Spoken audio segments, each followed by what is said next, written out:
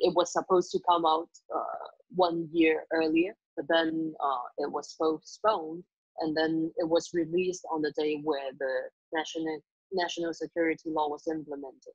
So when I watched it, it was after July 1st, and so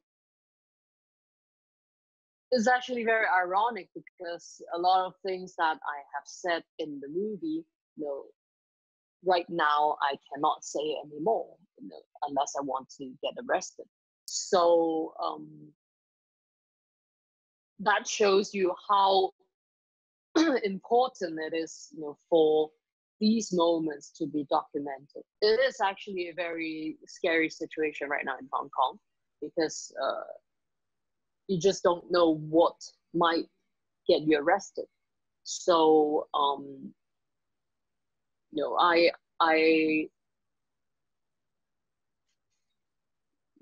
feel it's a very saddening thing that all these years, whether it's in the 70s, in the 80s, 90s, or right now, you see all these different situations in Hong Kong where people feel the need to leave their homes.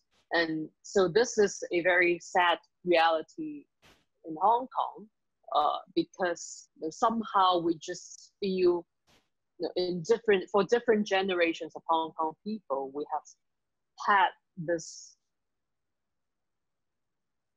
need to flock to somewhere that is safer. And that is exactly why we feel the need to fight as hard as we can right now in Hong Kong. 多謝每一位同我哋並肩作戰，在場。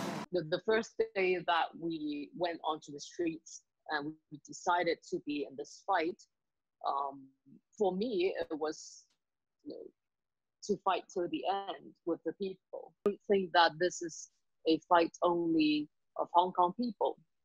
This is a fight for anyone globally who believes in these universal rights, these universal values that we all cherish. And so I hopefully this might inspire someone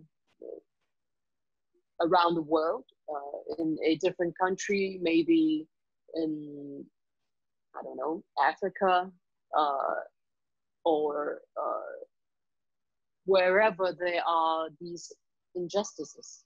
I think our fight is an inspiration. For the first time in Hong Kong, you see these people fighting for something that they believe in. And I was screaming, "Yay, go!"